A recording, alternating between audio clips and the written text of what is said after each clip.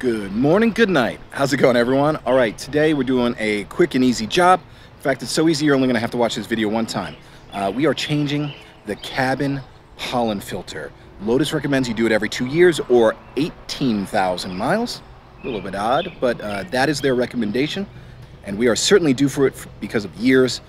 Maybe not because of the miles, because my car needs a few more miles put on it. So let's go get that changed and I don't know, let's go drive it.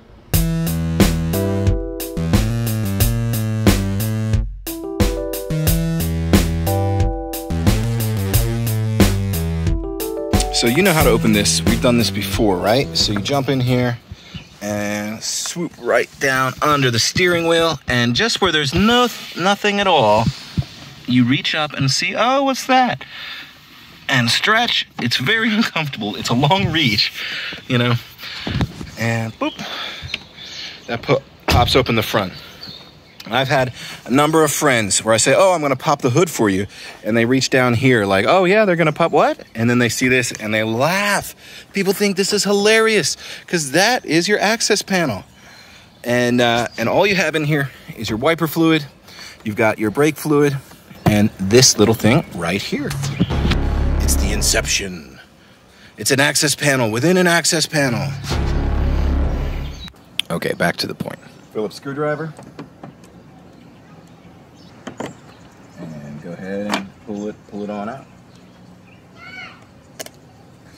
By the way, it's just one of these kind of like plastic jobs. And if you take a look in here, you can see right there, that is your old filter. And there's not much in the way of actual room down there. So you're just gonna essentially pull out the old filter from the pleats. So go ahead and reach in and pull it straight out, boom. And then,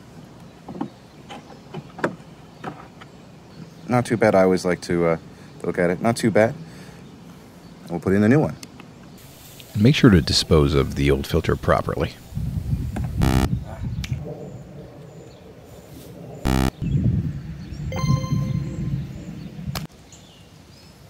Can you give me the filter? Chicken wing. Thank you very much. And I want to give a special shout out to Sherman at Sport. Thank you very much, my friend.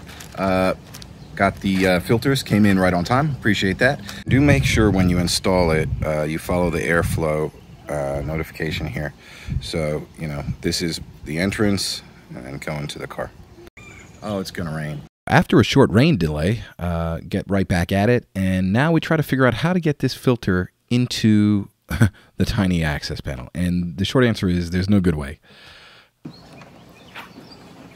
I mean, basically I found if you push it towards the front and then you just kind of compress it a little bit, you can kind of get it over the, you know, get it through. And once you're there, it's just kind of like messing around with it, trying to get it fit. So a lot of kind of weird working.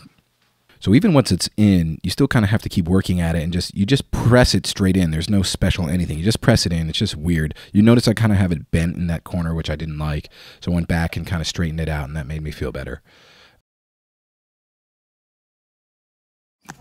You can see it is in there. It takes a little wiggling and finagling to get it in. It's a weird system, but it does fit quite snugly once it's there.